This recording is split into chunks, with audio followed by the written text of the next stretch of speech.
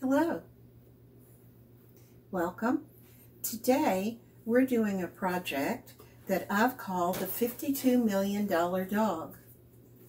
The reason that I've called this the $52 million dog is because recently this piece of work sold for $52 million. When you see this work, it reminds me of a childhood memory of going to festivals and having people who walked around and they made creatures and hats and various things out of balloons. We're going to do this piece of work that's reminiscent or very much like what you would see at a festival, the $52 million dog. For this project, you're going to need a large sheet of paper. Today I'm using 12 by 18. You could also use 11 by 17. That's great. But you want a larger sheet of paper. You need a pencil and eraser, either colored pencils, Prismacolors, or crayons. I do not have any colored pencils, so I think today I'm going to use crayons because you can use those, and I think most people have them at home. And I'm going to put my Prismacolors away, although this piece that I just showed you was done using Prismacolors. They blend very nicely. And you're going to need some shapes. For our background, you're going to need a square. If you can remember, we made these before. A square, and I've attached a pill bottle on the back. It's made from cardboard so that I can hold it like this. You're going to need a triangle. You're going to need a rectangle. I've got a skinny one. And for your dog, you're going to need a small oval and a larger oval. Of our basic shapes, the only one that we're not using today is our circle, but we don't need that for this project. I'm going to put my shapes to the side. I'm going to turn my paper so that it's horizontal. That means that the long side goes from side to side. It's shorter as it goes up and down. I'm going to draw a line. Oh, a ruler would be nice. I'm going to draw a line, doesn't have to be perfectly straight though, down the middle of my paper, just like that. That's going to be our horizon line. The horizon line is where the earth and the sky meet. In this case, we're going to have our dog walking down some grass and with houses in the background, just like a dog would walk in your yard and in your neighbor's yards and things. Our houses are going to be connected.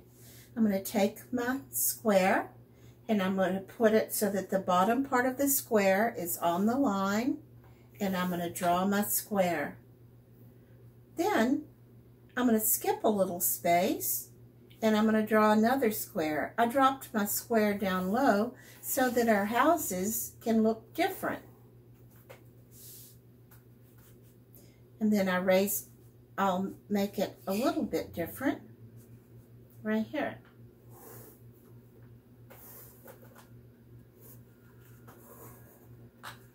So I've got 3 squares, then I've got spaces in between.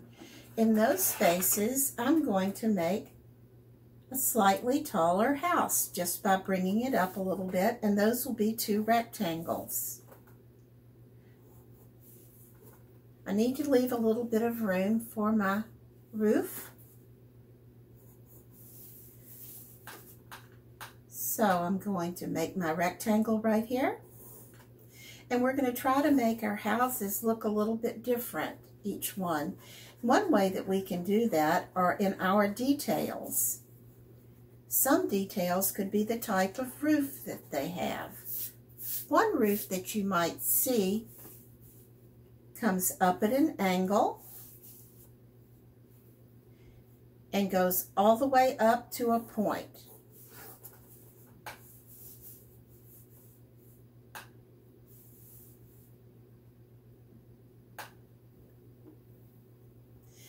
That's called a pitched roof. Many of us have pitched roofs. They look like triangles on top. On another house, I'm going to put a line that goes straight up like this and comes in. And then it's got a flat top. That's called a mansard roof. And we're going to have one house with a mansard roof. You know, I didn't tell you at the beginning that you needed a black marker or a Sharpie, but you do. Sorry about that. All right. So we could also have a flat roof.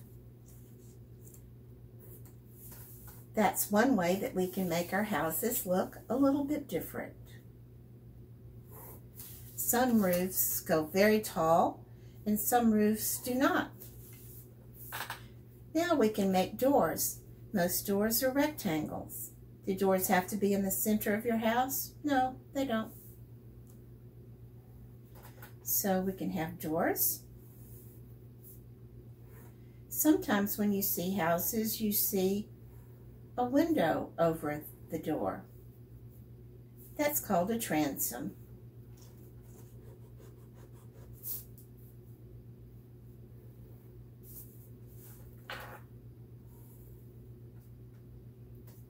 Sometimes people have two doors, and those are double doors. Let's have a double door right here.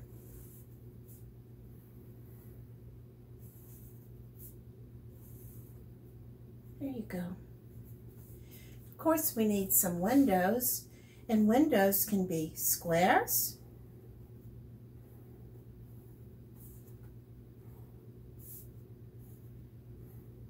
some windows can be rectangles,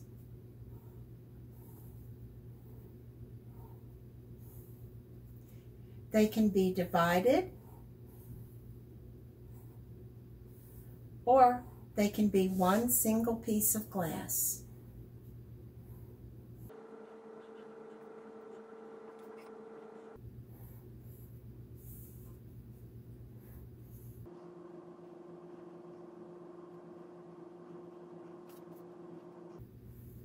Some houses have one story. Some houses have two stories. Whoops. My ruler sure would have helped on this one so that my windows could be the same. That would be nice.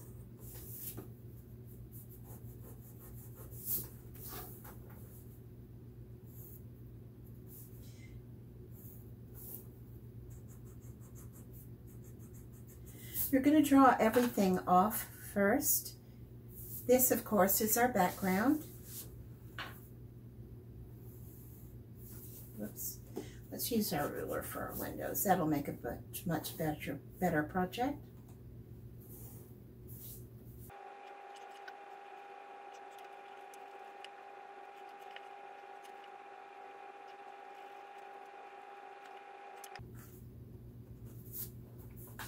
So here are 1, 2, 3, 4, 5 different houses. You can make yours however you would like. Now we're going to work on a dog. And for our dog we need a larger oval that will be the body and the legs, and a smaller oval which will be the neck, the head, and the tail. We're going to put it directly over our backgrounds. So if you didn't draw your lines too darkly, you'll be able to erase the dark line, the lines for your balloon dog. I'm going to begin with the body and trace around the big oval. Before I go on, I'm going to erase the background lines that I have made so that it doesn't interfere with what I see.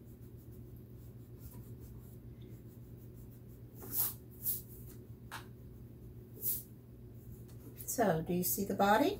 Okay. Let's go on and do the legs. I'm going to use the big one here too, and I'll show you what I'm going to do.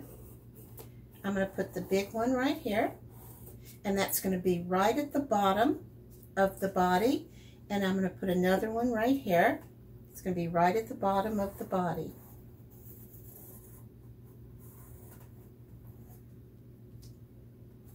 Just like that. Now, because a dog has 4 legs, I'm going to take this and I'm going to put a line right there, which will show that I have 2 legs. 1, 2. I'm going to do the same thing on the front. 1, 2.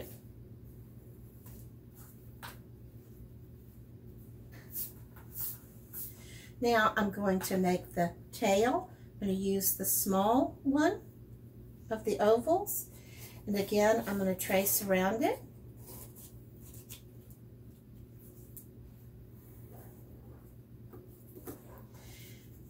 And I'm going to erase the background that I saw there.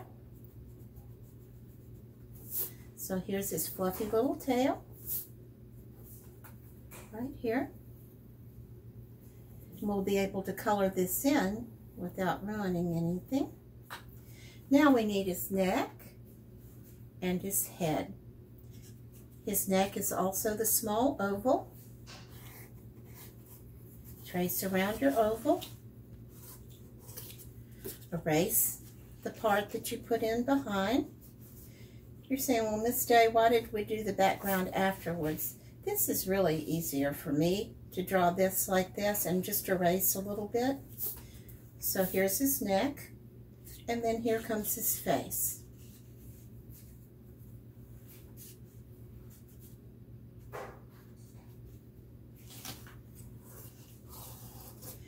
And just like at a balloon, you're going to have a little bitty triangle with rippled edges there. That's going to be where your balloon ties off.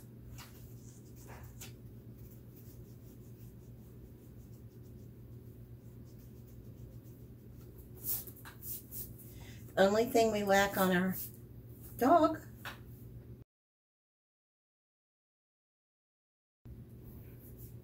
are his ears.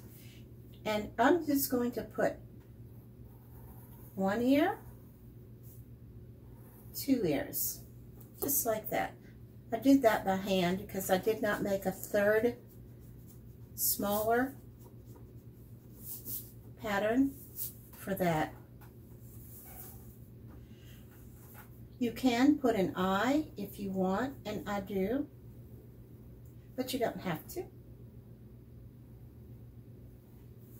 Oh, he looks kind of wicked right there. Oh well. Here's our balloon dog. All right, in the foreground, you can or cannot, it doesn't matter, but I'm going to put a foreground, and I'm just going to put some triangles that go every which way, and that's going to represent grass, because our little guy is walking in the grass.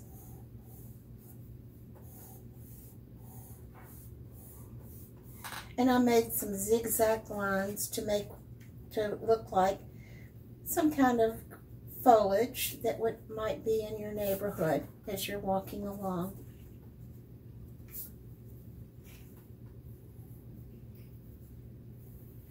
Before I color everything in, I'm going to trace over all my lines with Sharpie. And if you have any corrections to make, now is the time to make your corrections before you begin coloring. Today I'm not going to go over all the Sharpie lines because that will take too long. I'm going to go over just a couple of areas to show you how you will color it in to make the best piece that you can make.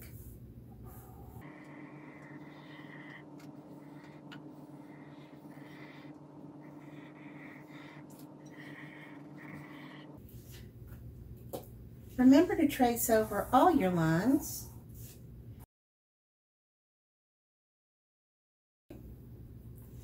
Here's how I want you to consider coloring it in. Instead of going every which way, I want you to go one direction with your crayon or colored pencil or Prismacolor. I want you to use those things because I want either of those mediums because I want you to blend the color in. so that it's not all the same. It may be lighter in one area and darker in one area. That shows where your light source. Things closest to the light are lighter. Things further away from the light are darker. So here I'm pressing down pretty hard because that's going to be furthest away from the light. That means things to my left are going to be lighter and things to my right are going to be darker. That shows your light source, or where your light is coming from. I'm going to do the same thing on both legs, and again, go one direction. You might think that it takes longer to do it this way. It does not, and it makes such a huge difference. An artist is like a director. You're telling the person looking at your work of art, which you're telling them where to look. If you're going every which way, they don't get a calm. If you don't want calm, then that's exactly the right thing to do. But every color that you use, you're going to go one direction. I usually decide, I look at the outside line, and then I decide to use that as my basis of how my lines should go. Again, I'm showing that my light source is to the left.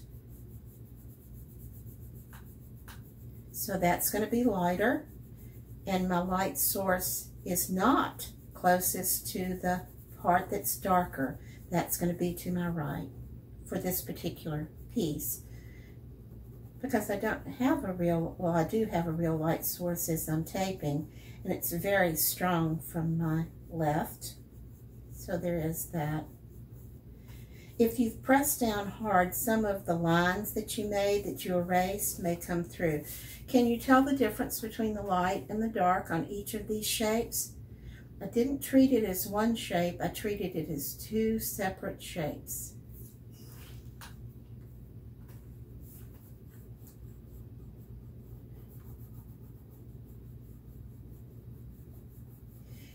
For today, this is going to be the last piece that I color in, and you'll notice how I'm making it kind of a circle-like for this end because it's rounded, and I want the viewer to use that also. So I'm going almost in an arc.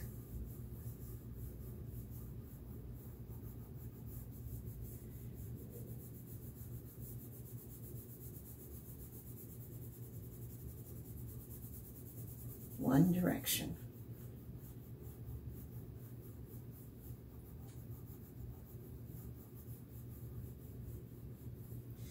You're going to continue and do each of your shapes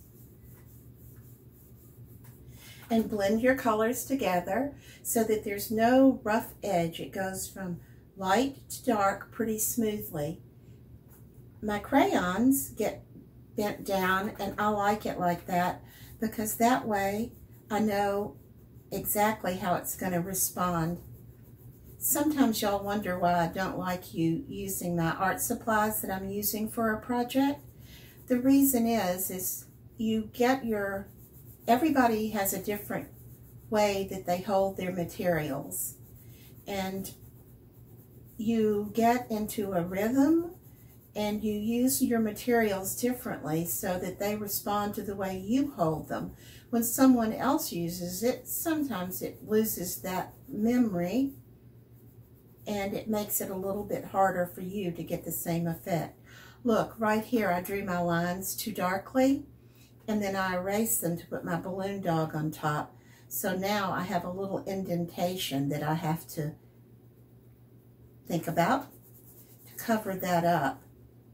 It's not so bad right here, but I should have gone a little bit lighter. That would have been nice. Okay, you're going to continue work with each part of the piece until every part is colored in. You can blend your colors very nicely. Let me do 1 or 2 pieces of the grass before we conclude with our $52 million dog. On these, I'm going to use yellow, green, and blue.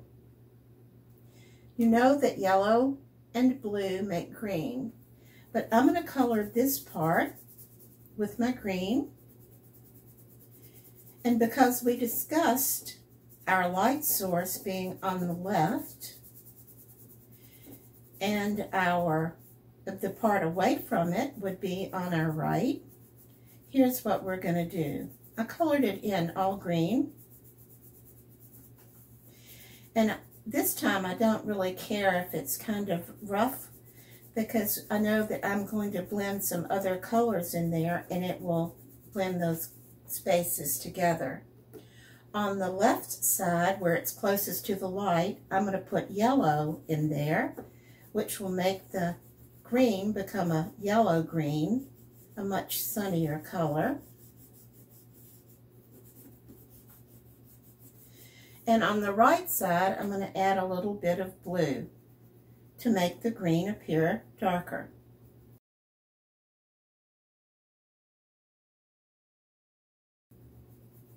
See how the rough edges have smoothed out mostly?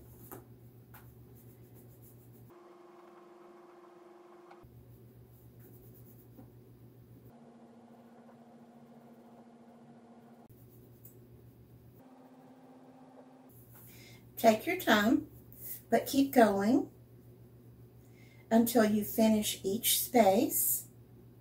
And I look forward to seeing your finished projects. That's all that we're going to do for this piece today. But you can see the darks and the whites in each space and how we blended our colors, and we watched the directions that we were going when we were coloring in each space. This is with crayon, and this is with Prismacolor. I hope you enjoy this project, and I'll see you next time.